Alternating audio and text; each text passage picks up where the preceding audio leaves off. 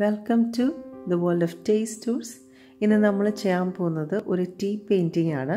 അപ്പോൾ tea painting ചെയ്യാനായിട്ട് ഞാനിങ്ങനെ ഒരു പ്രിൻ്റ് ഔട്ട് എടുത്ത് വെച്ചിട്ടുണ്ട്.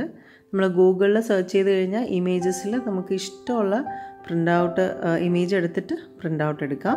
അപ്പോൾ ഞാനിപ്പോൾ ക്രിസ്മസ് റിലേറ്റഡ് ആയിട്ടുള്ള ഒരു പിക്ചറാണ് എടുത്തിട്ടുള്ളത്.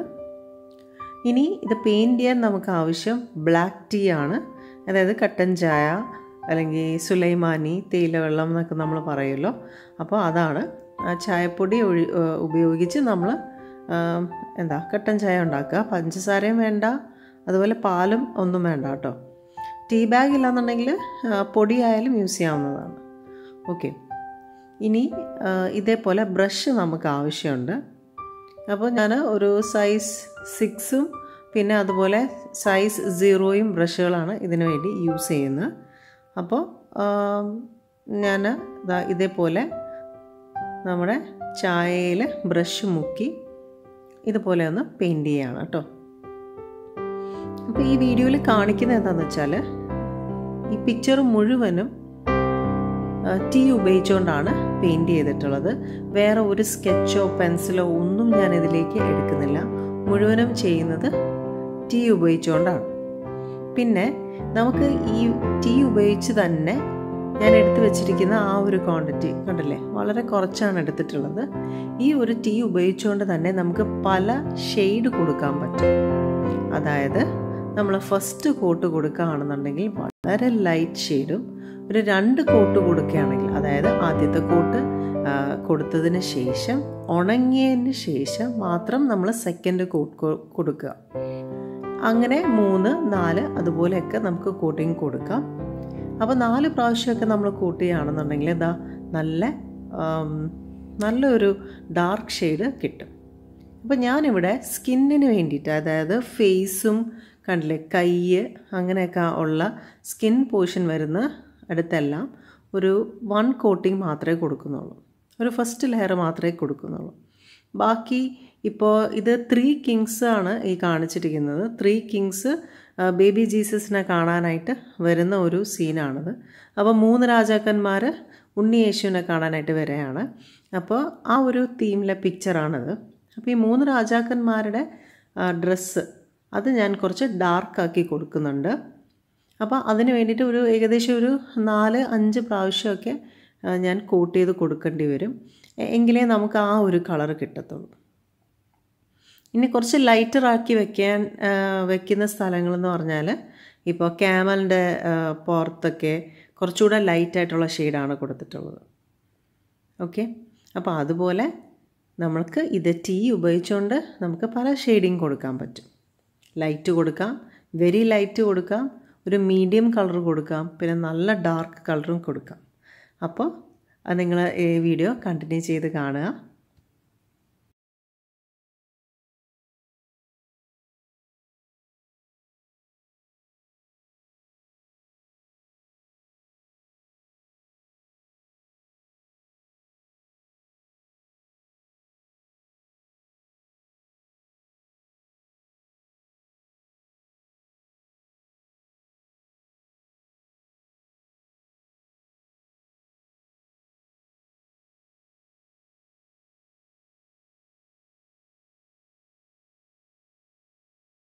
ഇപ്പം നിങ്ങൾക്ക് കാണാം ചില സ്ഥലങ്ങളിൽ, അതായത് കിങ്സിൻ്റെ ഡ്രസ്സ്, അതുപോലെ ക്യാമലിൻ്റെ പുറത്തിട്ടിരിക്കുന്ന മാറ്റിൻ്റെ ബോർഡറും ഞാനിതേപോലെ ഡാർക്ക് ഷെയ്ഡാണ് കൊടുത്തിട്ടുള്ളത്.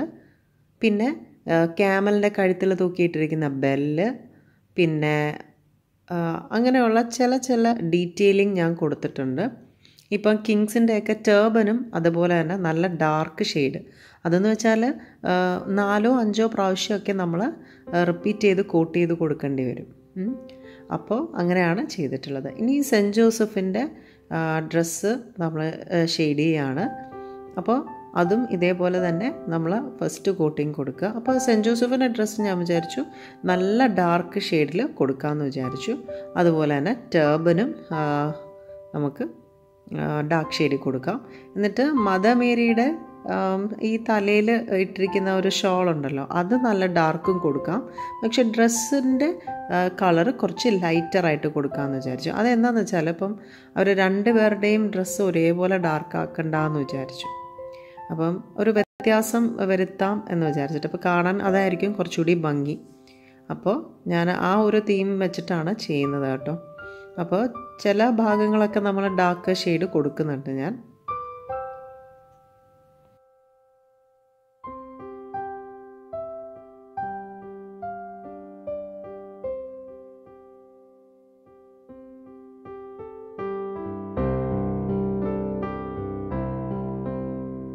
ഈ ടീ പെയിൻറ്റിങ് നമ്മൾ ഓരോ കോട്ട് കൊടുക്കുമ്പോഴും ഉണങ്ങിയതിന് ശേഷം മാത്രം നിങ്ങൾ ബാക്കിയുള്ള കോട്ടുകൾ അപ്ലൈ ചെയ്യാവുള്ളൂ.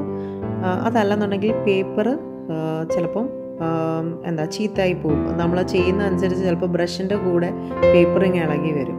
അപ്പോൾ അതുകൊണ്ട് ഒരു കോട്ട് കൊടുത്ത് നല്ല ഡ്രൈ ആയതിന് ശേഷം മാത്രം നമുക്ക് രണ്ടാമത്തത് കൊടുക്കുകയാണെന്നുണ്ടെങ്കിൽ രണ്ടാമത്തെ കോട്ടിങ് കൊടുക്കും.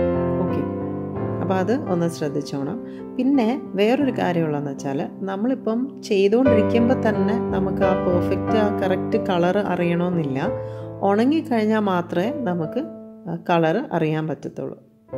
നല്ല ഡ്രൈ ആവുമ്പോൾ ഇതിനകത്തുനിന്ന് നമുക്ക് നല്ല കളർ അറിയാൻ പറ്റും. ഓക്കെ, അപ്പോൾ ഇത് ശരിക്കും പറഞ്ഞാൽ ഞാൻ ചെയ്യുമ്പോൾ ഒരുപാട് സമയം എടുക്കും നമുക്ക്. കാര്യം ഉണങ്ങി വരാനുള്ള ഒരു ടൈം ഉണ്ടല്ലോ, അതെടുക്കും. പക്ഷെ നല്ല രസമാണത് ചെയ്തെടുക്കാനായിട്ട്. ഈ പെയിൻറ്റിങ്ങൊക്കെ ഇഷ്ടമുള്ളവർക്ക്, നല്ലൊരു ഇൻട്രസ്റ്റ് ഉള്ളവർക്ക് തീർച്ചയായിട്ടും ഇഷ്ടപ്പെടും. അപ്പോൾ ഞാനും ഇതുപോലെ ടീ പെയിൻറ്റിങ് ഒന്ന് ചെയ്ത് നോക്കാമെന്ന് വിചാരിച്ചത് എൻ്റെ ഫസ്റ്റ് അറ്റംപ്റ്റ് ആണ്. ഞാൻ ഇതുവരെയും ടീ പെയിൻറ്റിങ് ചെയ്ത് നോക്കിയിട്ടൊന്നുമില്ല. വീഡിയോയ്ക്ക് മുമ്പായിട്ട് പ്രാക്ടീസ് ചെയ്യുകയോ ഒന്നും ചെയ്തിട്ടില്ല. ഞാൻ ഡയറക്റ്റ് എടുക്കുകയാണ് ചെയ്തിരുന്നത്. അപ്പോൾ എനിക്ക് ഒരുപാട് ഇഷ്ടപ്പെട്ടു ടീ പെയിൻറ്റിങ് ചെയ്യാനായിട്ട്. ഒരുപാട് കളേഴ്സൊന്നും കൊണ്ടുവരാതെ ഒരൊറ്റ മീഡിയം യൂസ് ചെയ്തുകൊണ്ടാണ് നമ്മൾ പെയിൻറ്റിങ് ചെയ്തിരിക്കുന്നത്. അപ്പോൾ ഇതെൻ്റെ ഫസ്റ്റ് അറ്റംപ്റ്റ് ആണ്.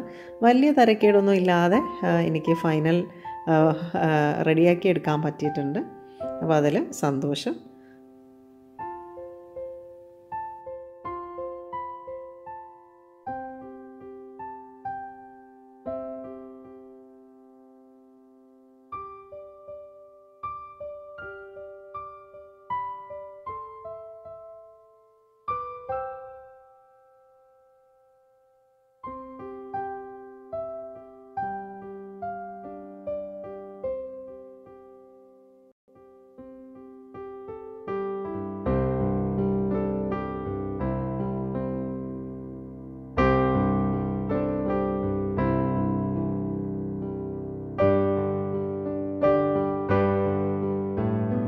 ഇനി ഞാൻ ചെയ്യുന്നത്, നമ്മുടെ ഈ ഡ്രസ്സിൻ്റെ ബോർഡറിൽ കുറച്ചുകൂടെ ബ്രഷിൽ കുറച്ച് ടീ മുക്കിയിട്ട് കുറച്ചുകൂടെ ആ ബോർഡർ ഒന്ന് ഡാർക്കാക്കി കൊടുക്കുകയാണ്.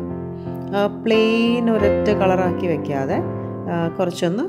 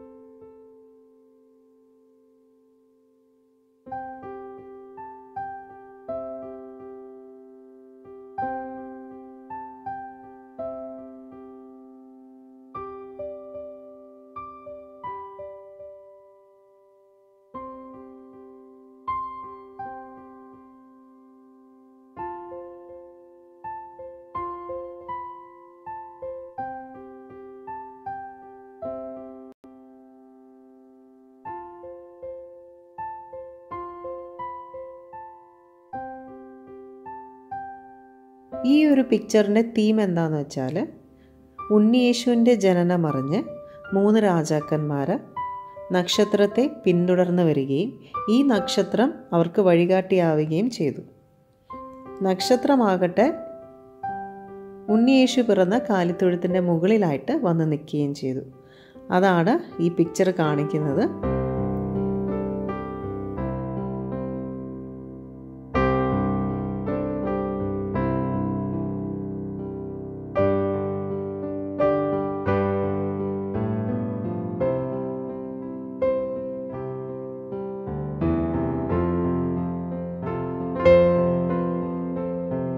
ഇനിയിപ്പോൾ ചെയ്യുന്നത് എന്താണെന്ന് വെച്ചാൽ ചെറുതായിട്ട് ഞാനൊരു ഡീറ്റെയിലിംഗ് കൊടുക്കുകയാണ്. അതായത് നമ്മൾ ഓൾറെഡി ആ തടിയുടെ പീസ് കാണിക്കുന്നില്ലേ, ആ വുഡൻ പീസിൽ നമ്മൾ ഒറ്റ ഷെയ്ഡിങ് കൊടുത്തു പോയി കഴിഞ്ഞാൽ അതൊരു പ്ലെയിൻ ആയിട്ടിരിക്കും. അപ്പോൾ അതിനകത്ത് ഞാൻ കുറച്ചുകൂടെ അതിൻ്റെ കോർണേഴ്സ് അതിൻ്റെ ഒരു പഴയ ലുക്ക് കിട്ടാൻ വേണ്ടിയിട്ട് ഞാൻ ഒന്ന് സ്പ്രെഡ് ചെയ്ത് കൊടുക്കുന്നുണ്ട്. കുറച്ച് ടീയിൽ മുക്കിയിട്ട് ആ ബ്രഷ് വെച്ചിട്ടൊന്ന് സ്പ്രെഡ് ചെയ്ത് കൊടുക്കുന്നുണ്ട്. അതിൻ്റെ ഈ സെൻറ്ററിലൊക്കെ ഒന്ന് സ്പ്രെഡ് ചെയ്യുന്നുണ്ട്. അപ്പം എന്താണെന്ന് വെച്ചാൽ ഒരു പഴയ ലുക്ക് കിട്ടാൻ വേണ്ടിയിട്ട്. ഓക്കെ,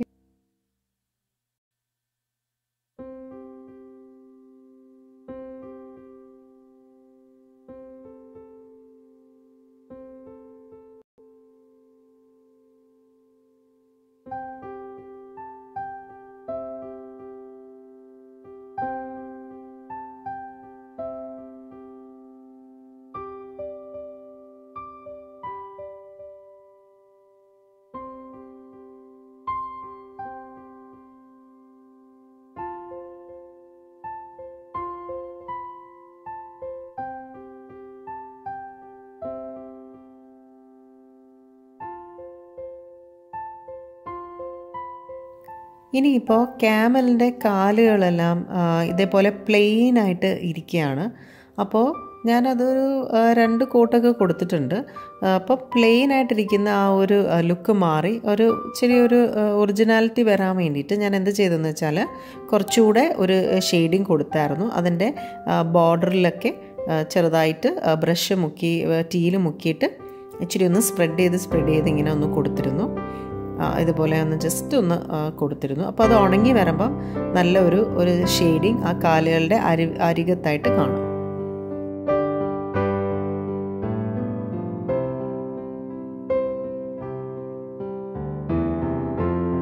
ഞാനീ കൊടുക്കുന്ന ചെറിയ ചെറിയ ഷെയ്ഡിങ് ഒക്കെ നല്ല ഡ്രൈ ആയി കഴിയുമ്പം നിങ്ങൾക്ക് കാണാനായിട്ട് പറ്റും. അപ്പോൾ ഡ്രൈ ആയതിന് ശേഷമുള്ളതാണിത്.